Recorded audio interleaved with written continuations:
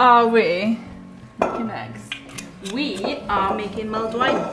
So don't drink too much sherry now. Okay, just one more sec. This is my bottle for Christmas, might as well have gone with it. I'm sorry. It's just got me into the mood now, Christmas. Right, okay, so I'm just zesting my lemons in a different way to how you would use sort of grater. Okay, yeah.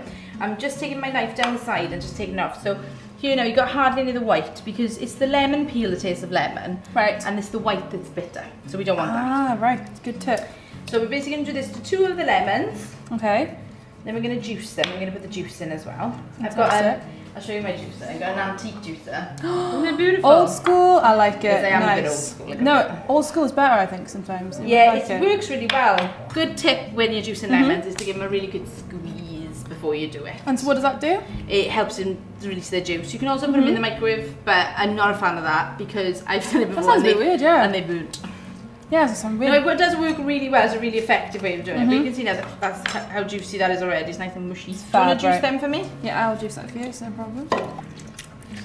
Okay, fantastic. So, also, we met in a food festival. Yes. It was always going to be food related. It was, yes, it really was. It was never. I'm always lurking around in a food festival somewhere. And when I went, you introduced me to a lot of Neath local producers, and their food's amazing, which I did not know about. Yeah, well, Neath Food Festival is held every year in October. It's the 10th anniversary this year, and I was lucky enough to demo. I was really pleased. Yeah, you amazing in it. Yeah, I was. Well, and they bring some of the finest producers from all across Wales, really. Yeah. It's where we got my cider that we were using earlier in the gammon. My favourite cheese, Cow's Canarth, was there. Okay. Cuisine liqueurs, I don't know if you've tried them. They're like a Welsh, they're like a cream liqueur. It's really, really Did you take me to that stand? Was there a stand? I didn't take you to that stand. You were working, so I couldn't take you out. Okay.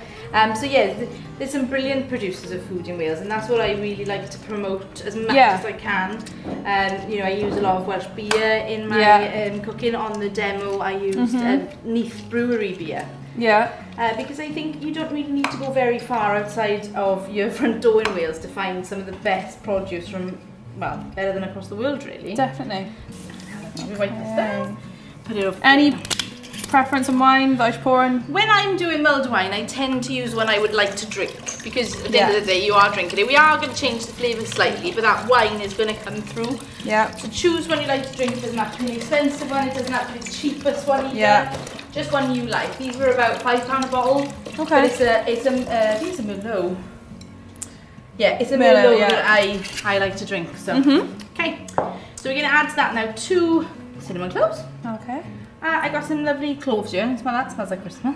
Definitely smells like Christmas. We're going to put in just a little sprinkling of it. Okay. And my own thing, I like to put in a couple of star anise. A little bit of a licorice flavour. Not too many, just 2 of those. Oh, and I also put in a bay leaf.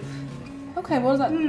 I just like just the little bit of a flavour of bay in there. Okay. It's not a very strong flavour, it's quite subtle, but I really like it. I also put in my mincemeat at the top sometimes. This year I use rosemary, but sometimes I use bay. Yeah. Okay. I'm going to take this now, we're going to put it on the stove, and we're going to put it on a gentle heat. Okay. And once it's nice and warm, we're going to stir through then 150 grams of this lovely soft brown sugar. Okay, okay. Okay. Get it on. I'm drinking my sherry. Mulled wine's ready. No more sherry for you. Oh, right, okay. There we are. Now wait, before you try it, do you want to try the Amaretto or the brandy in it? Amaretto. Amaretto's my favourite. Amaretto, okay. I'm going to put a little drop in there for you. It's not piping hot, I took off a little while ago for you. Give that a little taste, what do you think? Smells amazing. Smell the oranges. Yeah, it tastes really good. Is that nice? Best mulled wine I've had. Good, good. Right. Not too much of that now. We've got to carry on cooking.